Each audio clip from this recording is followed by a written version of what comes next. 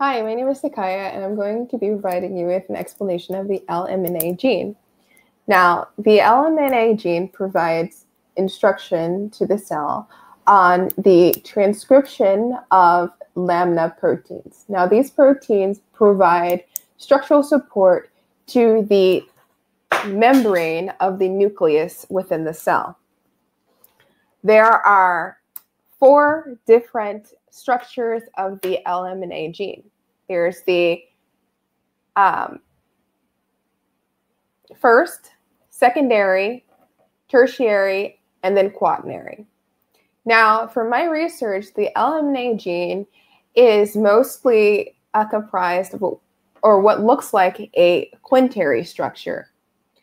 This can also be called a tripartite structure. And what it means is that it just takes the 4 different structures, the first, secondary, tertiary, and quaternary, and combines it. And it's kind of like a ball of different strands of the LMNA gene. From my research, I found that the functional domains of the LMNA gene include the central alpha rod, the globular tail, and the short N-terminal head.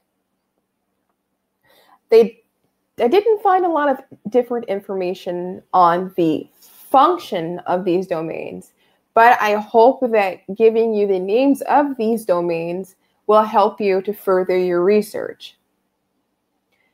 There is a lot of research being conducted on LMNA because of the progeria genetic condition that's associated with LMNA. And some people believe that it's because there is a binding substance that presses the lamina protein to the structural basis of the nucleus membrane to keep it from collapsing and keeping the water that makes up the cytosol of the cell membrane from leaking in. What else? So, of course, you asked about the molecular composition of the LMNA gene. Proteins are generally comprised of carbon, hydrogen, oxygen, and nitrogen. I hope that this helped you out, and good luck with your research.